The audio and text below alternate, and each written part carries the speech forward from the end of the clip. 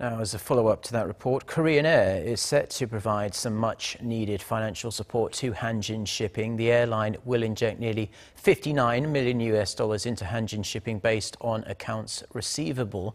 The amount will help make up the $89.6 million emergency fund earlier pledged by Hanjin Group, the parent company of Hanjin Shipping. The remaining amount will come from Cho Yang-ho, the group's chairman.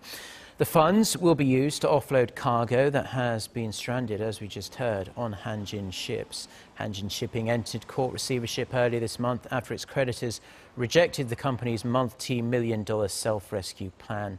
The shipper has been ordered by the court to submit a self-rehabilitation plan by November